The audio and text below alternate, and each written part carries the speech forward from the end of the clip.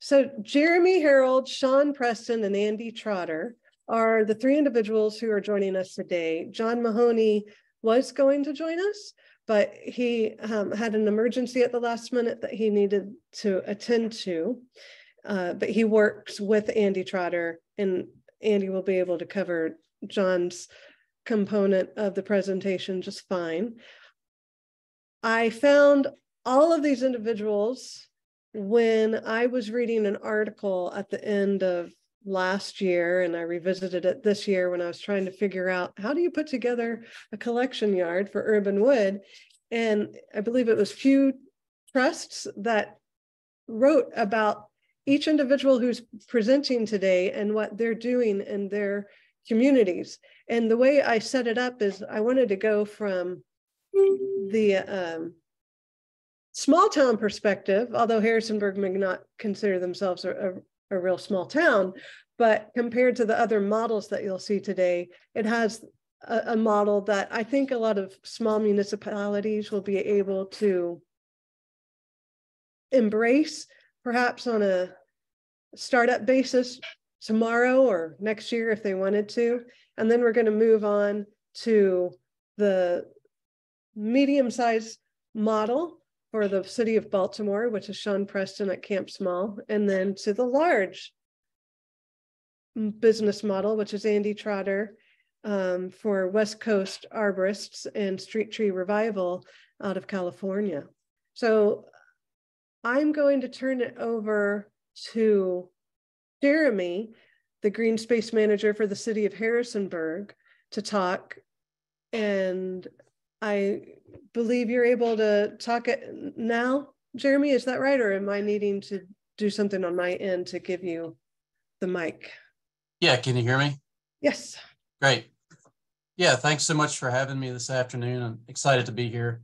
If you want to advance to the first slide there. Yeah, so I am the Green Space Manager for the city of Harrisonburg, and I do consider us as a small city in the central Shenandoah Valley. We're about 2 miles or 2 hours west of Richmond and 2 hours south of Washington, D.C., right along Interstate 81. We're about 55,000, and we have 2 colleges here in the city limits, James Madison University and Eastern Mennonite University. So with that, we have a pretty good park system in Harrisonburg for the students, and we have pretty good tree canopy. With that, though, unfortunately, we had 14% ash in our park system. So in 2017, emerald ash borer arrived from Northern Virginia, moved its way through the Shenandoah Valley.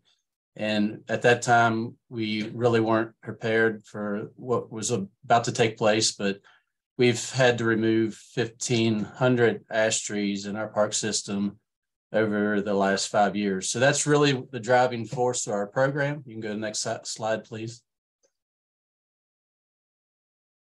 So with that, I really didn't know what urban wood was at that time. Go maybe back one. So I attended Virginia Department of Forestry. We've been very fortunate with our Department of Forestry, has been very supportive. And with our state coordinator, Joe Leanon is with us today. It's been awesome to mentor our program. Here, I attended a workshop in Richmond, Virginia. I met people from across the country, from Portland, Oregon, all the way. There's a really great guy in Charlotte area. If you're interested in looking up in Charlotte, they have a really good urban wood program there. So I met folks, and this is what it's all about. It's just networking and finding out what works best in your community. So with that, I learned, we went out to a park in Richmond at the time and found out about portable sawmills and how to make lumber right on site in the park. At that time, I was with the Parks Department, so I brought these ideas back to Harrisonburg. And I would recommend, if you're with a municipality, to start a project review team or a committee, get different departments involved. We had Parks and Rec. Now I'm with Public Works. The decision was made about 3 years ago that for me to move to Public Works to create a citywide program. We've involved community development, our finance department, purchasing department, And the more people you can get involved and they know about your program, and then you can continue to build your program. Just a little side note too, the Virginia Department of Forestry created the Virginia Urban Wood Group, and we have a state directory. If you border the Virginia state line or near your county, and you want to see any businesses that are doing this type of work in Virginia, you can find local crafters, millers, and such, and find out and create your network and reach out to these folks and get help and see what they're doing in your neck of the woods. All right, next slide. So as we started taking down ash trees in the parks, we started accumulating logs, and we weren't sure exactly how things were going to go, but we started making lumber with some portable sawmills. And at that time, Harrisonburg Downtown Renaissance director reached out, and they were moving their space, and they wanted a couple conference tables in their new office. So she reached out and she wanted some ash wood. So we went out. Harrisonburg has a municipal golf course, and we went out on the golf course and we cut our first tree down out there, found the biggest one along the cart path. And she introduced us to a local crafter, and we hauled the mill just a couple miles just outside of town, had the log milled into lumber. And then Brad, the crafter, took it back downtown. So really the wood never really left the city limits. And next slide, he created beautiful conference tables for HDR. And just a side note here, I learned early on that to honor the tree, we went ahead and took a picture of the tree that morning in the fog on the golf course as it was standing there by the cart path. And then we honored that tree by, framing it in its own wood, and it's hanging on the wall beside this space in their new space. So this really got people engaged in the community. We created several other conference tables, benches around town to get the word out as far as outreach and other city projects. But, you can only do so many city projects. Budgets are tight, I understand. At this point, we were bartering almost. You can barter. To learn to barter. You can trade logs for milling services. You can trade lumber back to crafters for their services. So we've given lumber to crafters for different projects, and we've even given logs away for free milling services. So another way to start up a program and manage your log pile and get stuff moving is the barter system. All right, next slide, please. So we were, this is a typical log pile here, the ash trees that came down as they come down out of the parks. We don't manage a large log yard. We try to get logs moved and either into lumber or our main goal at that point was to get logs and material lumber back into our community so crafters could share and get this stuff moving and get it purposed, because we don't have the budget to process and keep the lumber and for city projects.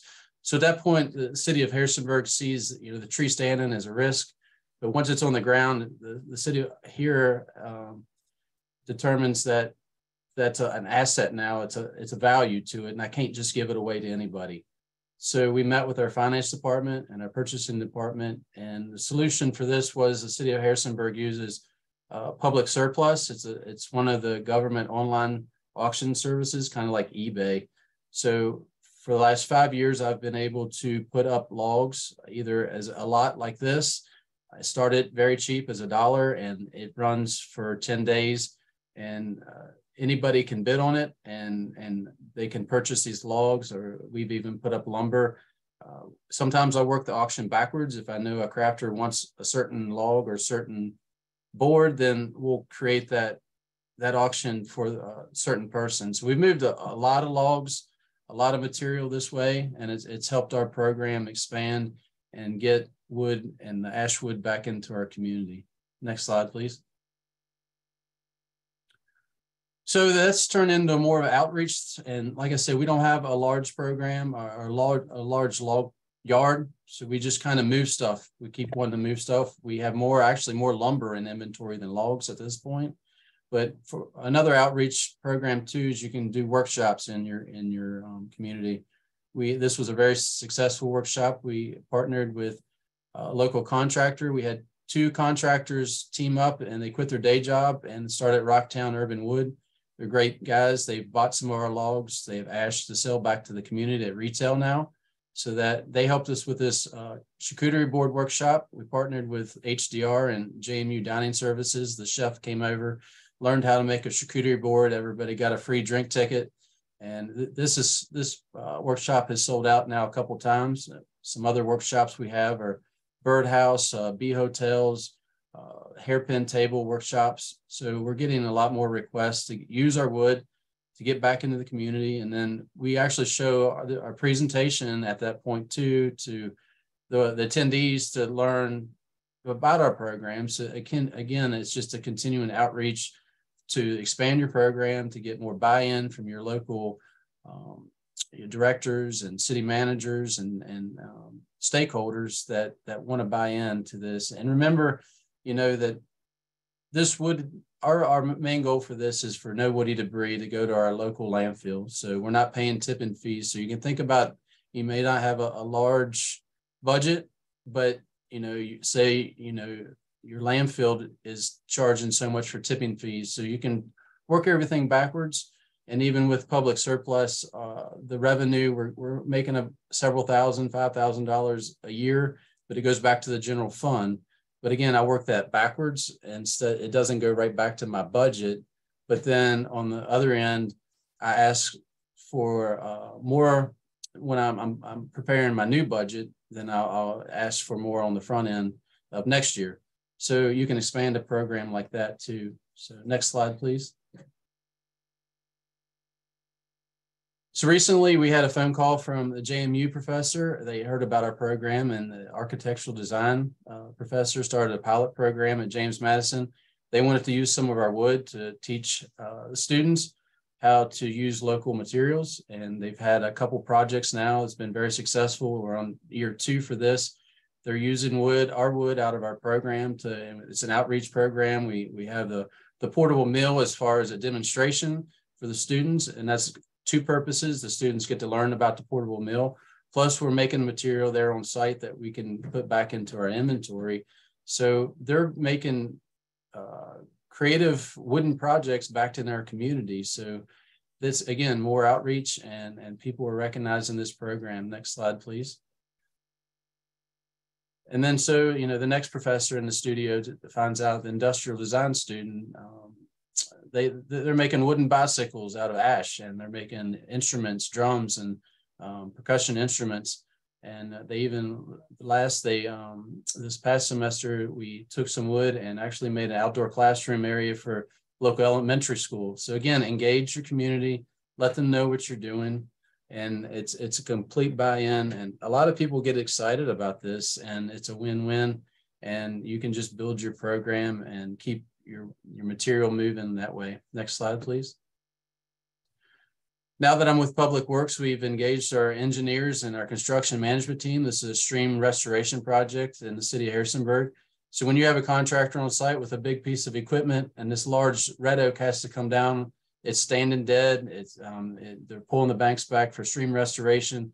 It's a no-brainer to pull up on a trailer and a pickup truck and a great big red oak log that we're going to get ready to slab this into slabs for conference tables. So it's pretty cool. Next slide, please. And just to wrap up, some supporting documents. If you work for local government, we were very fortunate at that time as we got started. Somebody pushed us along. The city of Harrisonburg, we were revising our comprehensive plan in 2018, and we were able to get some strategies and objectives in that plan. And then the year after, our city, we drafted our first environmental action plan, and we were able to get language in that document as well. So our program supported from our city manager through our directors all the way down through our staff. So it's really what the driving force that has helped our program be so successful. And I think I'm right at my 10-minute mark. So thank you for your time.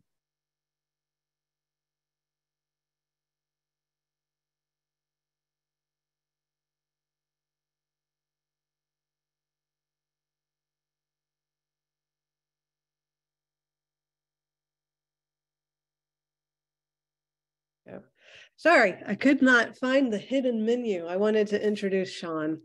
And I appreciate Sean coming on.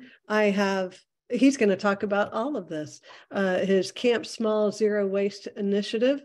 And the reason I wanted him to go next is you got a wonderful view from Jeremy about how a municipality starts the Urbanwood process by relying on community engagement, being creative through their bartering system, their public education workshops for craft building, and even, you know, highlighting their strategic planning process by getting city leadership support.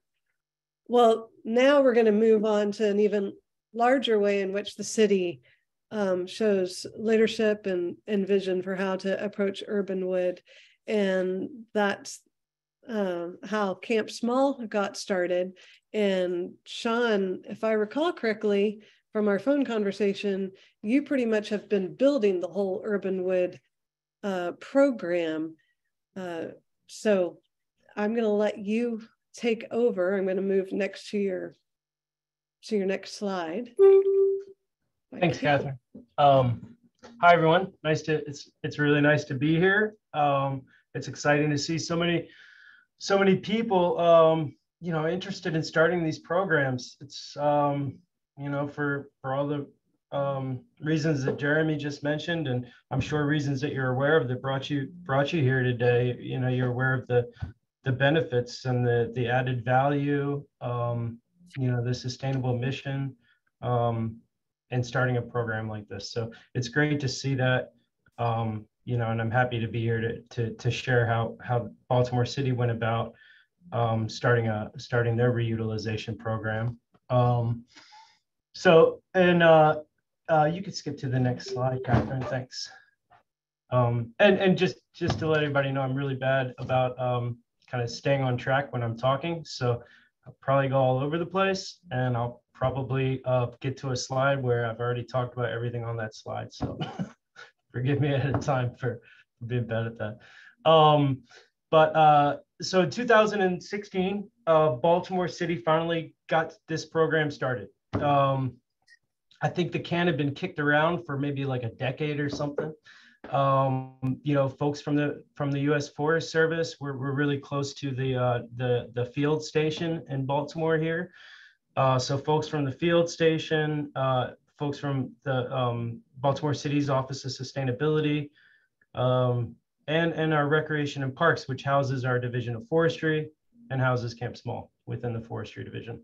You know, I've been trying to figure out how to start a program to capture the value. Baltimore City is really fortunate in that we have a 4.5 acre site that's been called Camp Small for 100 years, and it's been used for 100 years for dumping wood. You know, when I was 10 years before I started this job, I knew about this spot as the stump dump, and it was just a place that artists could walk into. The gate was open, no one was here. You could just walk in and grab a chunk of wood. You know, people would come and cut firewood. It was sort of unattended in the no man's land, and the stuff would just pile up, you know, until there were tens of thousands of wood debris that was all mixed, chips mixed with logs, mixed with branches, and then the city would have to, you know, contract somebody to come and take some of it away to free up some space to continue dumping here. So, you know, when they got together, somebody in the Office of Sustainability, a gentleman named Andy Cook, wrote up a proposal to our Innovation Fund committee. The Innovation Fund is housed within the Baltimore City Finance Department, and it's part of the mayor's office as well. And it's a program that awards money to agencies starting innovative programs with a return on revenue. So if they could show through a business plan a 5-year payback, they could get awarded the sum of money that they need to start their program. And that's how this program started. It started with a $100,000 Innovation Fund loan that brought me on board and got me some rental equipment to screen through piles, like 20-year-old piles of decomposing woody material to create a compost. We were able to sell that compost, pay back a bulk of the loan. We had 5 years to pay it back between the compost sale and then our utility company put a substation here at Camp Small. So they took an acre and a bunch of woodland to build a substation. And when I became aware of that was going to happen, I, walked to that forest and found a lot of good usable possible timber, and worked with our electric company to utilize those logs. It was about 120, 140 logs from about 60 trees. There were walnut, poplar, ash, and then I approached our capital department to see if you could skip to the next slide, to see if there was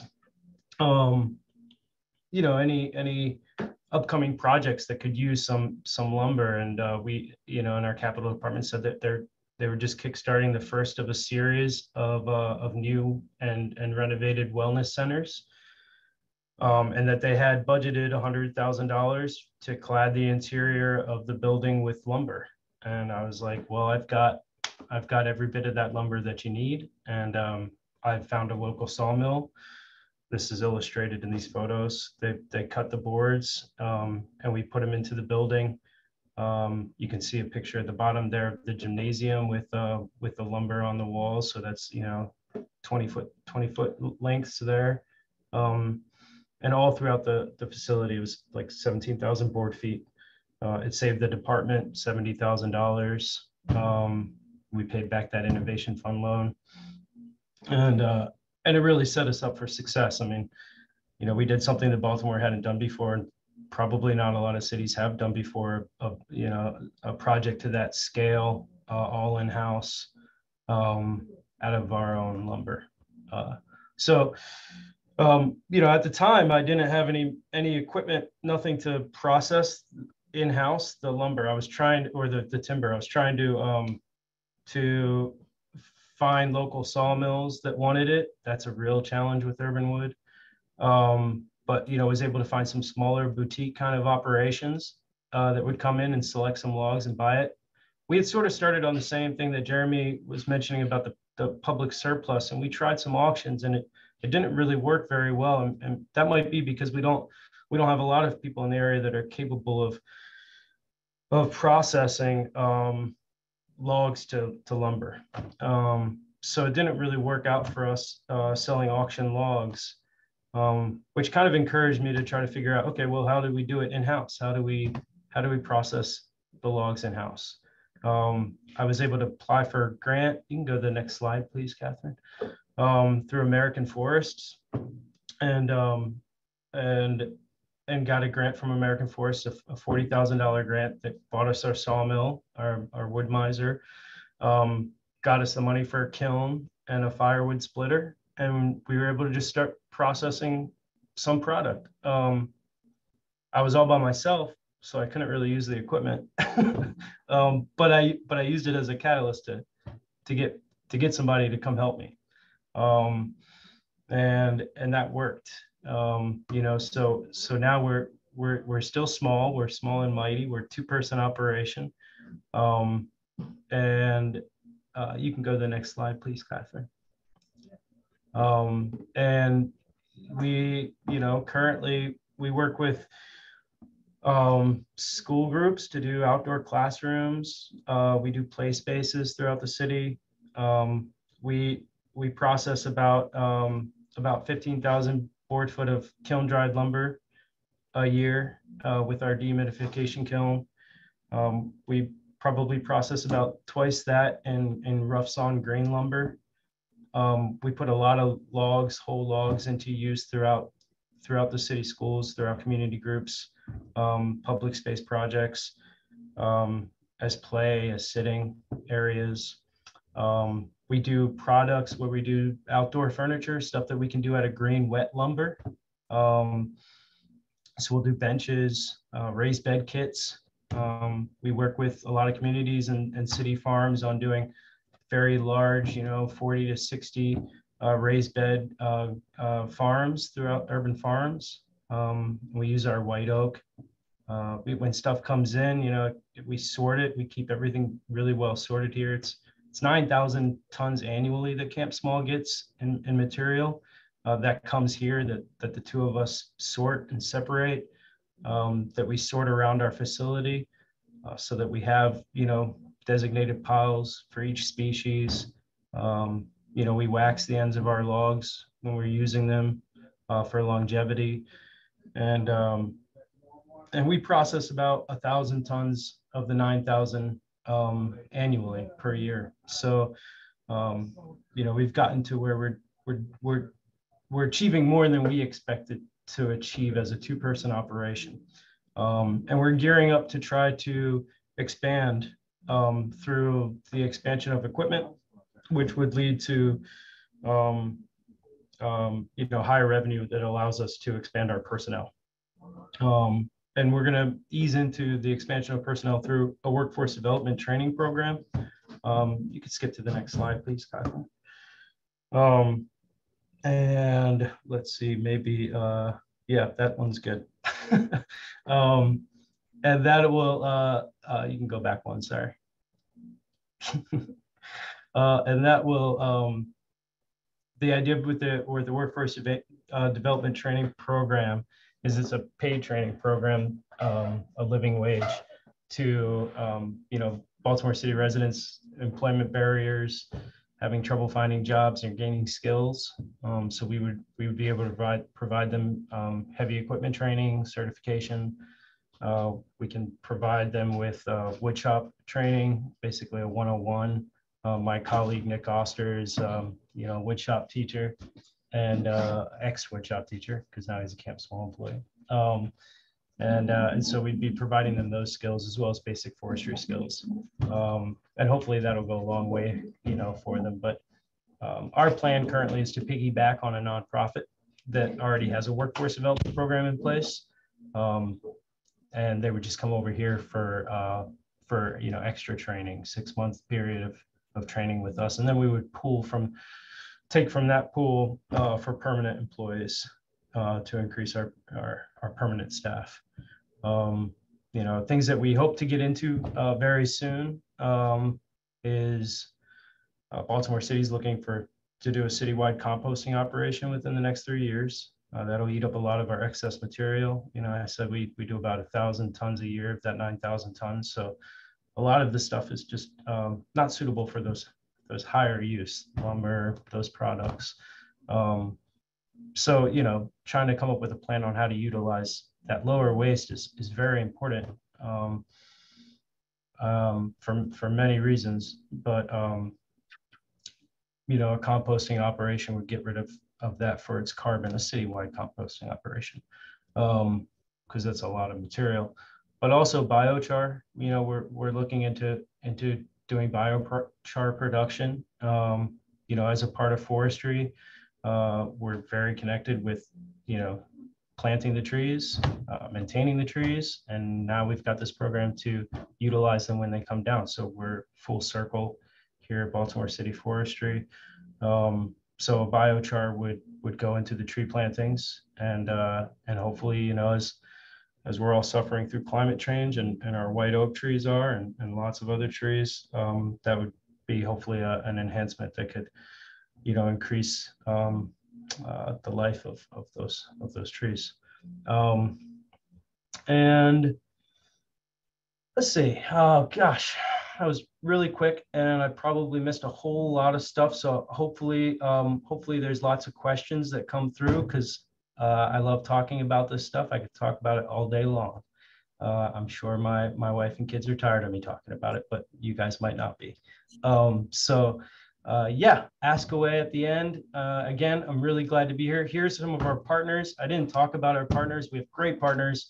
One of our main buyers of our material, it's like Jeremy was saying, starting this program and not having any product other than raw material, and trying to reach out there and find out who's out there and who wants this stuff. I mean, I really found out quickly who was out there in the wood product realm in our region, and why our stuff didn't meet their needs. And in learning that, I learned what I needed to do to our stuff to meet their needs, where the best markets were, and how to get into them. And that's gone a long way. And one of our big buyers of our lumber and our kiln dried lumber is a furniture company called Sandtown Furniture. They're fantastic. They're right here in Baltimore City. They do a lot of work, beautiful work, and pretty much 100% of their material comes from our lumber. So good partners and good relationships. It's a lot of this business. So thanks very much. Okay, I think I am trying to bring down my little menu. It's not working. Can you all hear me? Andy, do you hear me, or am I unmuted? Oh, jeepers. Come on. All right. Okay, good. I am unmuted. So I will go back to sharing. Sorry, I've used GoToWebinar in the past, and Zoom is just not as easy for me to maneuver through easily when leading people through a discussion. Okay, so Andy Trotter, he is been in this business for a long time. West Coast Arborist is where he works as the Vice President of Field of Operations. As you see on the screen, they started 51 years ago. And as a family-owned business, and it was 25 years ago that Street Tree Revival started. John Mahoney, who was going to be a part of our presentation, if I recall correctly, he's the son of the owner of West Coast Arborists, and he oversees the whole Street Tree Revival program, finding a way to salvage trees and turn it into lumber, live wood, edge wood slabs, and other high quality products that people can use. And Andy's also a big member of the Urban Wood Network.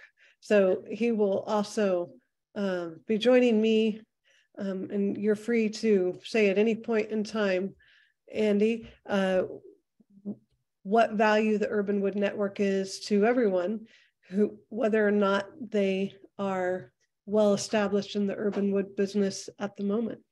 So I'm going to open your slide presentation. And let's see, slideshow. Trying to move it. Well, thank you while you get sorted through to that. And like the other presenters, I can talk a lot about the Urban Wood,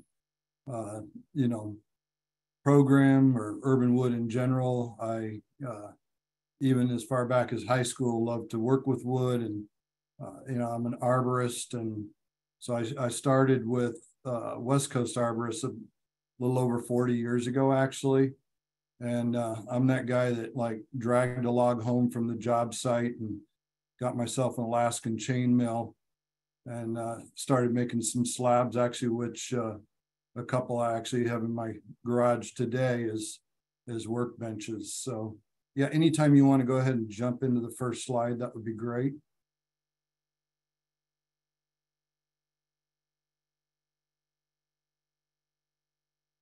I'm still seeing your introductory slide.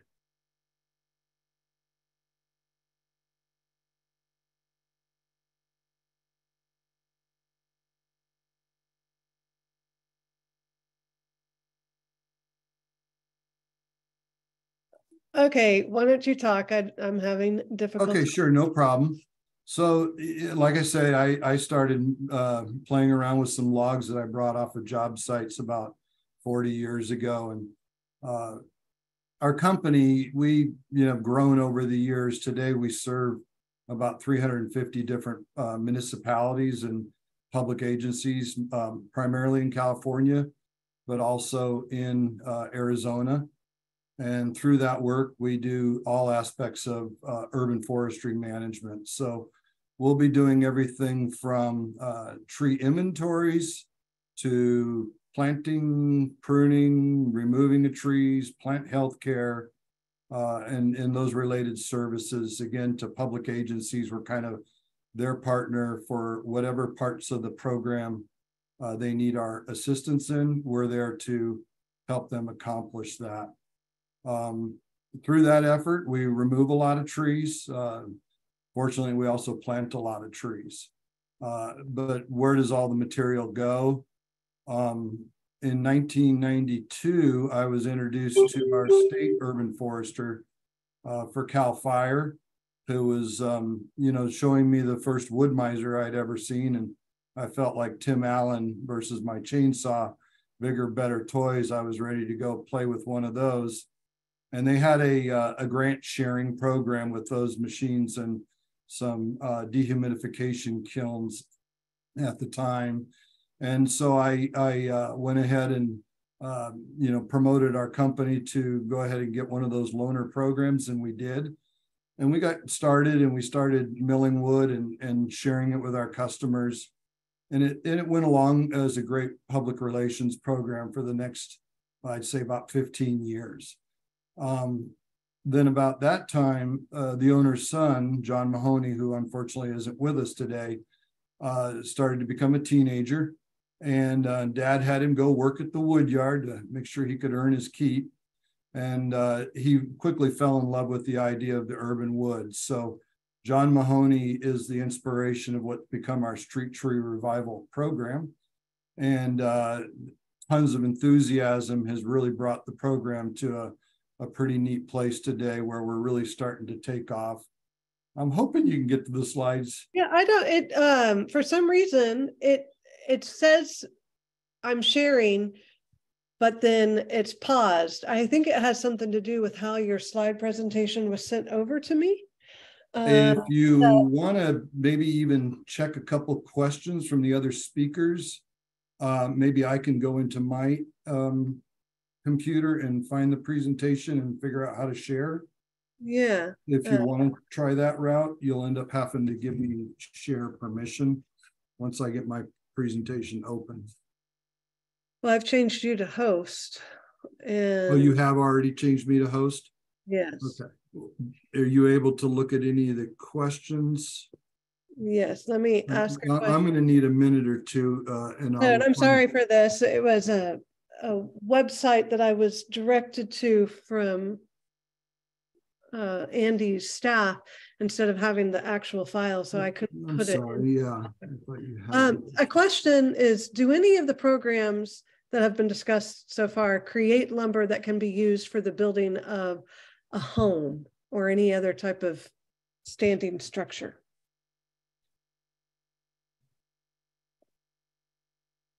I can take a stab at that, or at least talk about. We do not. As far as like, when you think of like structural building, generally you're thinking of like, 2x4s and 2x6s and pine. I think like, something that becomes an issue is cost.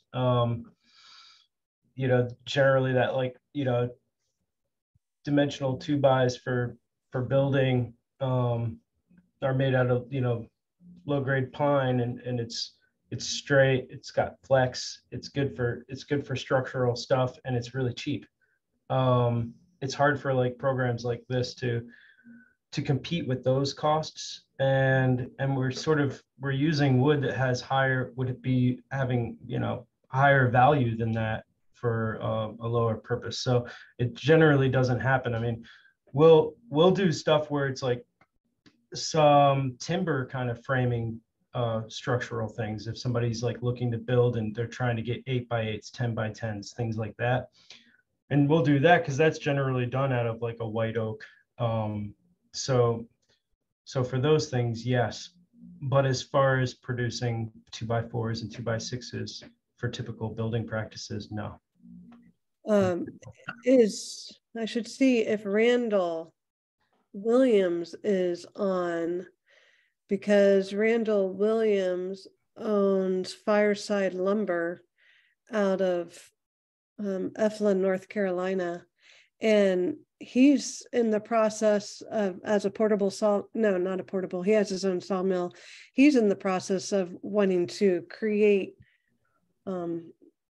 accessory dwelling units, kits, 3 different types of kits, and using all of the lumber that urban lumber he finds in the Durham area. So Fireside Lumber Company, I'll put that in the chat. Check out his website, because he even details a 10-step process of how he's approaching getting the lumber or getting, collecting the urban wood and then moving it through the process to become lumber. I can also aid that question a little bit, just because lumber for building has to be graded. And that's the big barrier. Normally graded lumber has pretty strict criteria. And it is expensive in order to jump into that world. Also, I think it would be hard for us in our, more of a boutique level of milling and lumber to compete with the big players out there, right? And so I think it was, I'm not sure if it was Sean that said it, but I think our wood also has a higher value and that more connected to the community value when we get into the urban wood stuff. So can you all see my screen now? I'm sorry. Yes, we got it. So there's a picture of John Mahoney. If you guys ever are interested, you can check out Street Tree Revival. He does YouTube stuff, and he's just one of the most positive people I've ever met. I was really excited when he caught the bug, because what it did was give a lot of energy into our program, and with his father and our growing business, give us the opportunity to grow what we're doing with the Street Tree Revival program. So I kind of ordered my slides, and you tell me how I'm doing on time, because I know we stalled here for a bit. No worries. I kind of am focusing on our wood recycling yards. We actually have 2 of them, one in Northern California and one in the that's in the Central Valley and outside of Stockton, and one in Southern California in Ontario, which is inland from the greater Los Angeles area. So I kind of went through the flow of wood coming in, and we have it coming in from job sites all over the place. We take material to recycling places all over the place. We track every load of material that comes off of all our job sites, because our customers, the cities we work for, are looking to track that for several different state mandates that we have. So the big thing when stuff comes in is it gets dumped, and you got to figure out how to sort it and deal with it. To the ability we can at the Ontario yard, we try to bring in mostly just logs that are usable logs for either firewood or lumber. And then everything else becomes a bit of a waste product for us that we've got to figure out how to deal with. Once the logs come in, we start sorting them and sizing them. This picture is actually of our Northern California yard. The top right is an older picture of one of our yards the one in Ontario. And logs are coming in. You can see tags on some of those logs.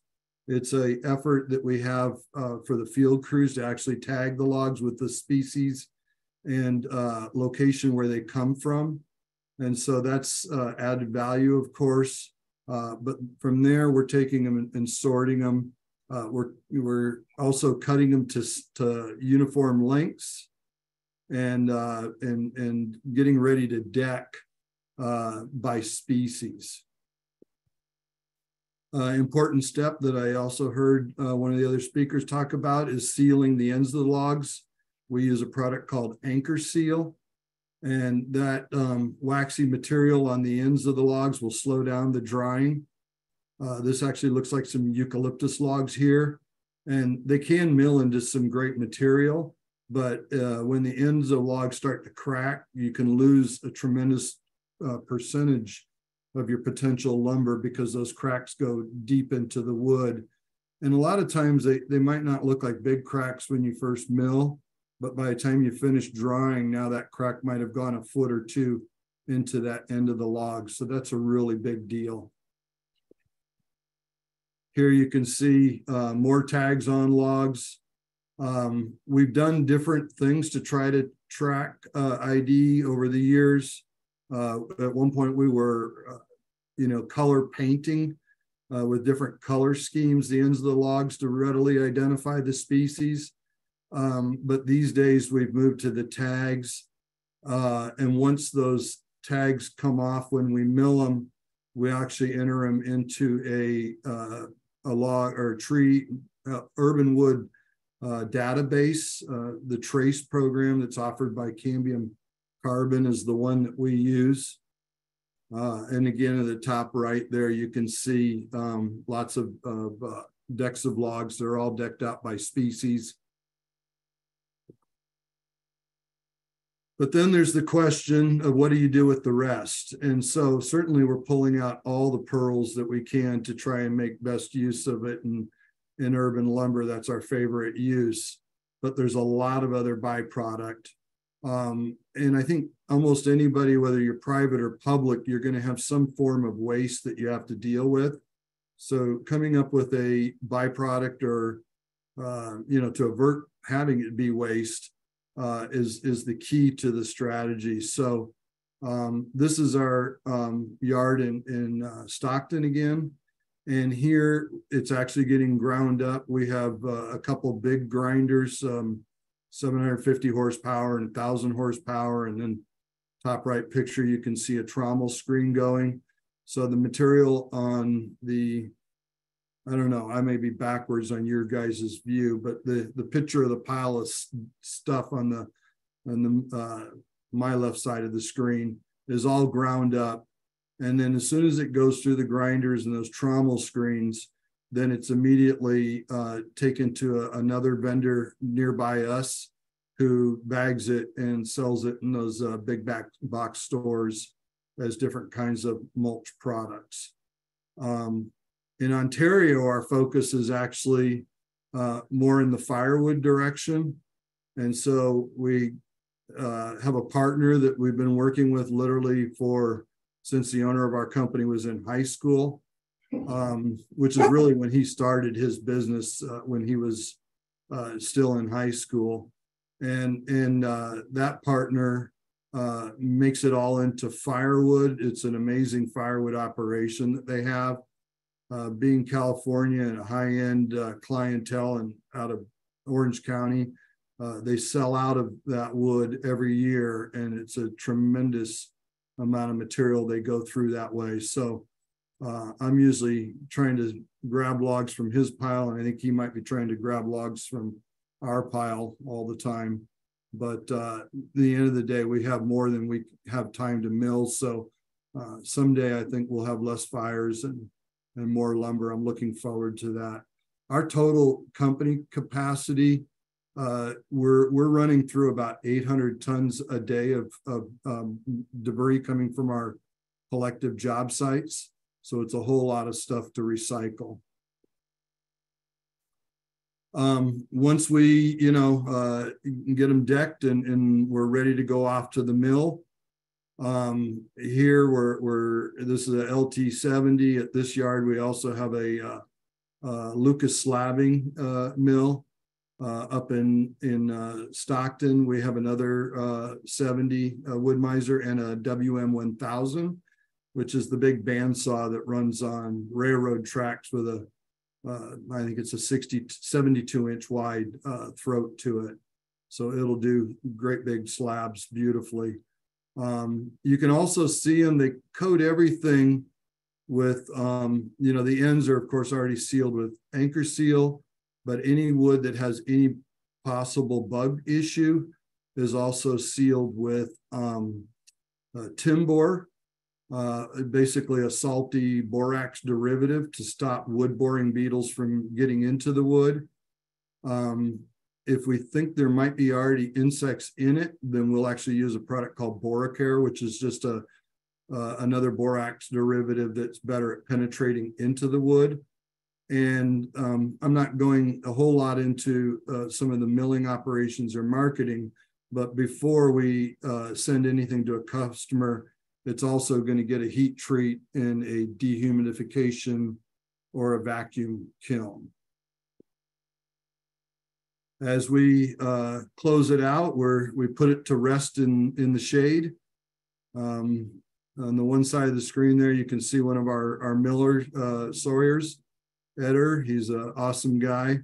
But we're trying to do as perfect of stacking as possible. And this building is, I don't know, it's over 200 feet long and 20 feet high and about, I think, 40 feet deep. And you can see the lumber is wrapped with a lumber wrap product. It's all about slowing down the drying. And it's open to the north side. So doesn't matter where you're at, build your shade structures with an opening to the north side and they'll catch the most shade. So, from there, we do go downstream to kilns, depending on the end use product. And then we have a showroom as well. If you visit Street Tree Revival, you can easily find them and learn more about what we're doing there. So I know between the stall time and everything, I've gone over, but I do want to, as we're being said, a shout out for the Urban Wood Network. I think I've learned so much by networking with other people in this industry, starting with our own local state urban foresters. But now that I'm working with the Urban Wood Network at a national level, I'm learning all the time. Sean, I saw one of your partners being Cambium Carbon. Paul Timmons was actually doing a tour with me yesterday at our yard up in Ontario. We have so many logs, I think they're interested in maybe buying some logs from us. But and it's just something we're all willing to share back and forth with each other so we can all learn. And that's the reason to join the network, is to learn and also maybe build alliances. If you're only doing part of the program, well, how do you build your partners so you don't have to do everything yourself? Other than that, I just want to say thank you for your time and available for questions. Would you return it back to me? If I can figure it out, I will stop sharing. And then I probably, is that all I have to do, or do I have to give you control? Let's see, I can share my I got a toolbar across my bottom, but I'm not seeing. I believe it was. I'm not seeing. It's okay. I'll go on. I'm also not a Zoom guy. I'm more of a Teams guy. I think I went through the participants or the hosts. So if you select on me, you could make me the host. I'm perusing around looking for where I can give away. But so Jen had her hand raised. I don't know if I'm able, Jen Judd. There we are. No, I'm not able. If you type in your question in the Q&A field, I'll be able to read it. Since I've lost control, I'm not able to unmute you, Jen. But I know what I was finding from your all's talk. One, you had the challenge of finding somebody who can take your lumber. And you also had, what was interesting, the city of Harrisonburg, the auction process worked well for auctioning off logs, but then it wasn't working well at Camp Small. So you have to get to know your buyers. Can you all talk more about how you get to know your target audience, to know with the urban wood you're bringing in and you're milling it, what did you have to do to find out how you have to approach your program to make sure it meets everybody's needs? Yes. We started by networking. and literally John Mahoney and our program administrative person went to Camp Small 2 or 3 years ago, or maybe at the beginning of the pandemic, for one of those Urban Wood academies. 6 years ago, maybe. Time flies, okay? I know. So anyway, I'd heard about that, had been invited by the Forest Service, and I said, let these people go rather than myself. And through that, they met, several people, including, like, let's say the folks from Room and Board or Taylor Guitar. It took a couple of years, and actually through the pandemic, Taylor Guitar came out and went to our yards and started, looking through the wood and looking for the characteristics that fit the needs for their business. And they found not the kind of ash that you guys have primarily, one called, it's green ash, chamois ash in particular. And they debuted during the pandemic this new guitar that sold so well, they'd slow down their marketing. And so that's probably our biggest success that we've had so far. But it takes a lot of putting yourself out there and, and networking in order to connect those dots. We also do a lot of the outdoor classrooms for schools. That's a wonderful way to do it these days. Big logs, and we just break them down and do that. Our showroom and our slabs sell pretty well in the showroom. Collectively, last year, we did about $1 million in sales. Yeah, I'll agree too. The networking is great, and always up for a great field trip. We were able to go to Baltimore and see Sean's operation and spend the night and go over to what was the company, Sean? Sandtown? Yeah, Sandtown. Mm-hmm. So, just go meet folks and kick some dirt around and then see what you can bring home and what works best in your region. And I think most people in the network are really happy to share. I've done tours of other mills, and we certainly learn so much from each other. So another question I had, because this definitely came from a person, I don't know if Aaron Reese was actually able to join this conversation, but he's in the city of Wilmington, and he's been wanting to create an urban wood collection yard for a while. And over the phone, before I even invited you all to be a part of this presentation, he had said, maybe I need to get, the city leadership involved. And Jeremy, for Jeremy and Sean, it sounds like you all didn't have to approach the city. The city started this on their own with wanting to find more sustainable ways to address issues. I mean, I know, Sean, you were using the Office of Sustainability to get a loan, but to what extent were you all having to present to the city, we have this waste problem, help us, or was the city coming to you?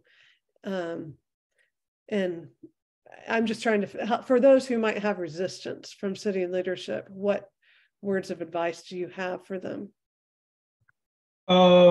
So yeah, that's like, it's kind of like nonstop, I mean, we're constantly going to, high ups in the city and officials pushing something or another.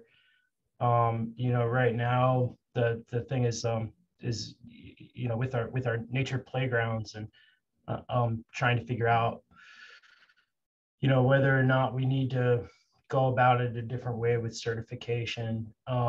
So there's always something. I think what's important is